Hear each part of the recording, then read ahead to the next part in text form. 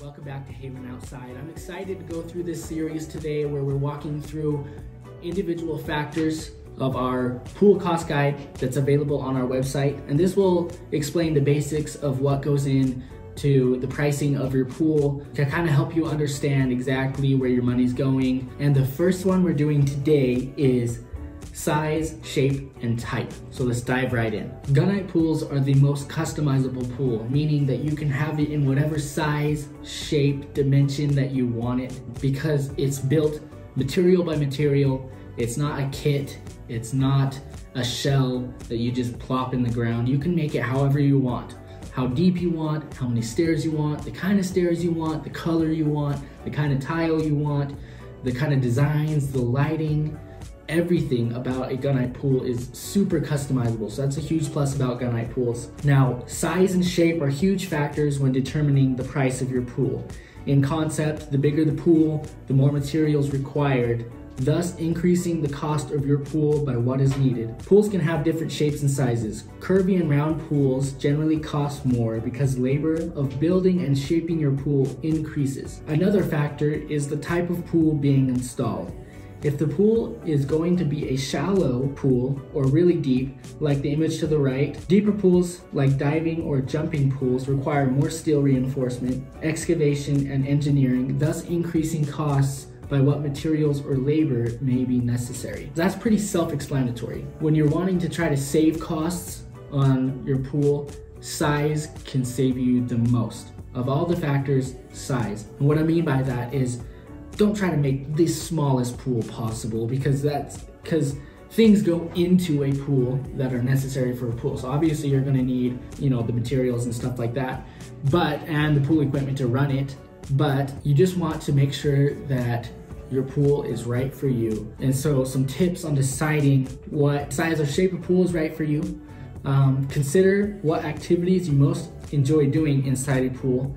This will help you think of how deep your pool should be and or how long or wide your pool should be. So when you think about what activities you want to do with your pool, whether it's jumping off into a deep end, or if you just want like a pool to just kind of kick around, play volleyball in, swim around in, those can be huge deciding factors on what kind of pool to put in and what kind of size and shape you need based off the activities that you want to do in your pool. The most common pools are either a deep end pool where it kind of has like in this image right here, it has a really deep end, and that's designed for a jumping structure at the end of the pool where you can jump into the pool safely without harming your head, your feet when you dive in or jump in. They also have like a little flat area that you can play around with basketball. Typically they have a wet deck, which is like a really shallow deck for kids, or maybe if you just want to like dip your feet in but you don't want to jump in. There's many reasons for having a wet deck, but that's the awesome thing about gunite pools is they're very, very, very customizable. The second most common pool is a sports pool, and that basically means that the pool has its deepest end in the middle.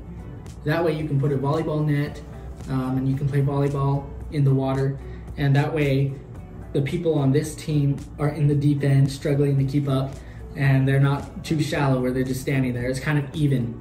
So you can play volleyball and it's fun. You can make them whatever you want because gunite is super, super customizable. Now, another tip on helping you decide what kind of pool is right for you or the size is you'd want to consider how you want to care for your pool. Larger pools take time to sweep and clean, but that's not always a deal breaker. Round and curvy pools don't have automatic seamless covers like rectangular pools, thus creating an open area, collecting wind-driven debris, making pool maintenance a serious chore. So you want to consider the size of pool. If you get too big of a pool, you're either going to want to hire some help, or if you don't want to hire help, you just got to keep in mind that it's going to take a little bit more time to do the things that are necessary to maintain your pool. And with curvy pools, in Utah, it's a state requirement to have a fence around a pool that doesn't have a pool cover. So if your pool can't be closed, that's going to create another expense because you'd have to put a fence around your pool to make it so that neighbors' dogs, animals, or children can't just walk over your pool and accidentally drown themselves. So rectangular pools are super popular just for that reason, because everyone has neighbors. Some neighbors are more friendly than others, so you just kind of want to like keep your pool covered, keep things safe, and it's a huge benefit because it keeps your pool cleaner and makes it easier to clean and maintain. So to wrap things up, first determine the size and shape of pool that you want. If you're trying to save money, considering making your pool as small as possible, here's a tip. Adding 2 to 3 feet wider or longer to your pool sometimes doesn't affect as much the labor costs of things, but just the materials needed to add those 2 to 3 feet. Keep that in mind, because you can also try to make your pool as big as possible with keeping within your budget. Just knowing this helps you know the largest size you can do within your budget. Thank you everybody for tuning in. If you're curious and want to look over our pool cost guide, it's available on our website. You can look for the link in the description below and you'll be able to find it.